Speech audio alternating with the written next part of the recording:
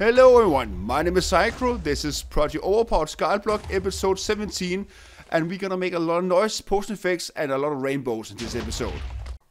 So to create all this power we need to use the rainbow generator. I think it can generate around 25 million RF per tick. So I have added all the recipes for the rainbow generator and all the different other generators. That are something we are missing. So but we will tackle that as we need to go and create the different generators. So if I type in generator, I can see here we now have the pitiful generator. Oh, that was the wrong one. So let's go with the survival generator. We could generate two of those to begin with, and I have a power issue. So where did it go? There's the survival generator. Let's just create 3 in total, so we have a couple. Start. It's annoying that it forgets. So now it's over there. So let's see here, the death generator. Let's just create a couple of those. There. And basically how this works is that we need to feed power to all these generators. So if I go, I think it's, let's see here. Yeah, I made an area over here. So I want to have the rainbow generator in the middle here and all the different generators on the side here. So if we take the death generator, I'm pretty sure this causes death, as I remember. So let's do this, and I'm gonna get a lever. Oh, because I want to be able to trigger this. So this is off currently, and we need this to be redstone on. Yes. So if I add a personal EMC link right there, and if you look at the death generator, it generates powers from bones, bone blocks, rotten flesh, and wither skeleton skull. So let's do rotten flesh because it doesn't need to generate that much power, just need to generate power. So let's get some milk, because if I get poisoned, I can use this to not kill myself. Rotten flesh, there we go. And I'm gonna see you there, and I'm gonna get a conduit. I'm gonna add you there, and I'm gonna say extract, sorry, there, always active, and insert. And now this one gets rotten flesh, and if I turn this one on, I think the range is 3 blocks. You can see death has been generated. So if I go in here, spectra of death will arrive in 60 seconds. So I'm going to drink some milk, and I lost the effect. So, but this one we gotta keep in the corner. So, and the same thing for the survival generator. We add this one here. I think this one just needs some power of some sort. I'm just gonna, this is gonna just leave always on. And then another personal EMC link. We're gonna need this one there. Always active, insert, and let's just take some coal.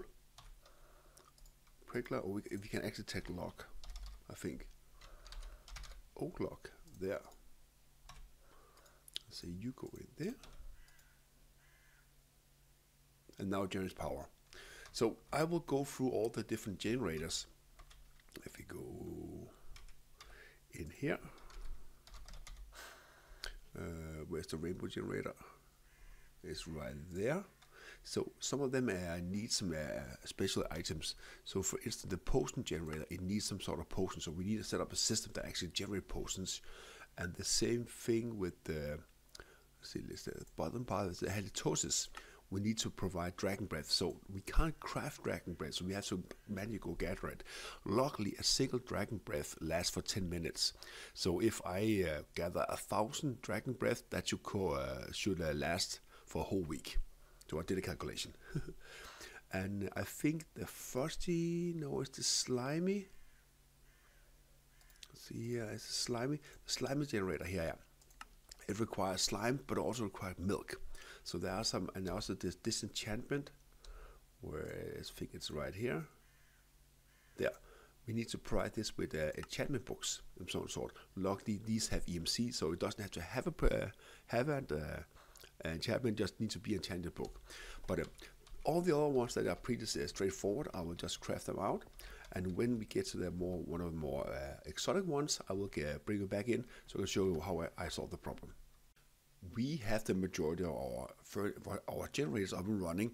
We are just missing, where was it? Yeah, the halitosis generator, the potion generator, and the disenchantment generator. Rest is just simply up running using personal MC links and conduits. And some of them, like the heated redstone generator, also need lava. I'm just using a regular fluid tank where I insert lava on one end and extract the empty buckets in the other end into these personal MC link. It's the same thing with the slime generator. This actually needs a bucket of milk, and this one just extract the empty bucket using a filter. Didn't I make a filter for this one? Apparently, oh yeah, I made it as an insert. Oh, I just do it there. It has to be on the extract part. So we have a filter here that extracts the empty bucket. Yes, cool. So the one I want to tackle right now is the potion generator. Where is it? Halitosis. Where did I put it? Ah, here it is. Yes. And I was looking at different potions. So if I look at the splash potion of slowness, it generates power for 16 seconds, and I think that's enough to keep the system making a surplus of potions. So I have to go through, let's look at my notes. So I have to go through redstone, gunpowder, ferment, sperrite, sugar, and water. So I need five brewing stands to do this. So brewing. So I hope I can automate this. I have never tried it before. So let's see if I can. If I add this one right there, and just to make it easy there. Oh, there. So can I do this? That's the question. EMC link. So trial and error. There, I'm gonna take. There was a ward. Oh, I have to go in here. There.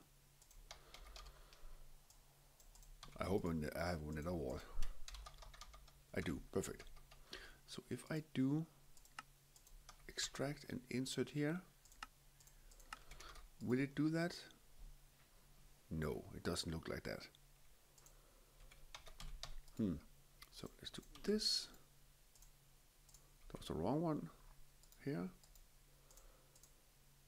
Maybe I have to go in the top. I've never tried to automate a brewing stand before. That works. Okay, so now I know it works. So let me build up the system where I cycle through the bottles, go through the 5 different brew stands, so we can make the splash potion of slowness. So the weather outside is quite bad, but I totally forgot about the potion brewer from Industrial Forgoring. You simply add water and bottles. We also have to add bottles there as well. Let's see here, bottle. I forgot about that one. There, and we should get bottles inside it. Yes, we do. So we just simply add all the ingredients and it creates the potions. So that's quite nice. So there, we now have 12. This one is filled up. So let's make a trash can. Into the trash can. Let's see if this works. If I put this one down there, it goes out, and now it generates. Perfect. Yeah, and apparently I threw my normal pickaxe out of the edge like that, so it's forever gone. So I have to build a new one. But this is the way we make the potion. So now we need to figure out how to do it for the disenchantment. And I think we have a lot of enchantment books in our system. It's raining and thunder. Yeah, and those the DMC part didn't work, so we have to either make them or use the one we already have. So if I take out breaking, oh, I can't do that then right there. Let's say on breaking, we can actually build these books. So if we look at the power, it runs for 2 minutes. So if we can make these using the enchanter for NIO, we have EMC for all these. We just need a steady supply of XP, and we can use the experience, this one, we can use the solid experience we get from chickens, putting through at the solvent chamber. So then we have a steady supply of XP. So I think I want to do that. But for now, I'm just going to make sleep so we can get this thunder away. I managed to input liquid solid experience into the back of this one through the image system, and out the fluid hatch we export the XP juice, only to discover, and also put it into my system in this black hole tank. We can see we have a lot of XP juice here, only to discover that where is it? This one can be automated. There's no way to automate it, as far as I know. It can only take the XP from our person. I can't export essence or XP. So that doesn't work. So I have to rely on. Oh, that was not what I wanted. So I have to rely on all the enchanting books I have. So I do have a lot of these unbreaking books. So I'm just gonna start with those. So if I go down here and say I need an export bus, I need a capacity upgrade. So capacity upgrade. This one. I think 2 should be enough. Let me go down to the bottom. And we add them in here. Yeah, that should be enough. And we tick unbreaking.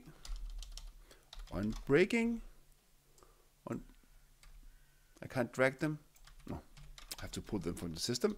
Perfect. I have to fly back again down here, and we say unbreaking, and I can't spell. So one of you, and one of you. And we go back to the basement, and we say unbreaking 1, unbreaking 2, and unbreaking 3. And these should now go in here. And I think once this is burned, I don't know if there's a book left or not, but we're gonna say redstone control on. We're gonna add you there. Now turned off. So I think actually I have everything now besides the dragon breath. This one has built up to 3,930 splash potion swiftness. That should be enough. So we only need the halitosis generator. So let me quickly go to the end. Kill the dragon. Up we go. And not kill the dragon, but siphon the dragon's dragon breath. There aren't any other way, right? Dragon breath. No, we have to get it this way. Okay, cool. So, and it runs for 10 minutes. So yeah. Well, let me go to the end and gather up some dragon breath. That is a really time-consuming process. I only got 32 dragon breath. That should be for 8 hours. So 10 minutes times 42, that's 420. 420, nice. And that's around 6 or 8 hours, stuff like that. But let's make the rainbow generator. I should be able to do this, and we can craft everything, right? We're not missing anything. No, let's go. Rainbow. And there we go. Crafted. Let's go downstairs and set this up. So I'm going to place you right here. There. I can right click it so you can see all the things it needs. So the overclock generator. Oh, I need some trash cans, right? So it can only enable the rainbow generator if it's generating power. And a lot of these things have just a lot of energy stored up. So if I do this, not the halitosis, yeah, it's okay.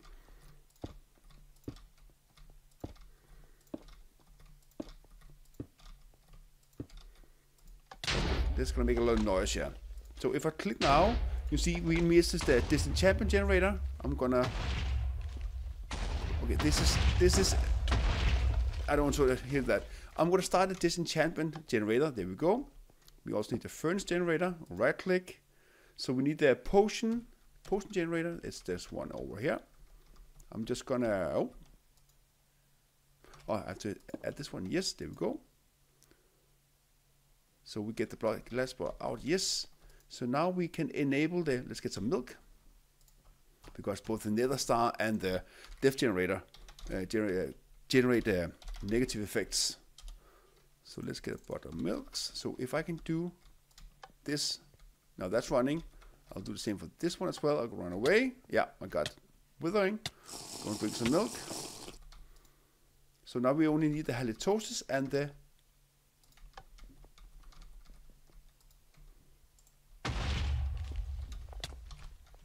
And now the rainbow generator is running. Perfect. And this should generate a lot of EMC and of course a lot of noise as well. Sending 25 RF per tick. Yeah. So, yeah, that was it for this episode. In next episode, we're going to store this energy in a draconic ball of energy. So we can utilize all this energy we're creating. So, yeah. Well, any comments to my playthrough on the mod pack, just write down comments below. And I will see you in the next episode. Bye-bye.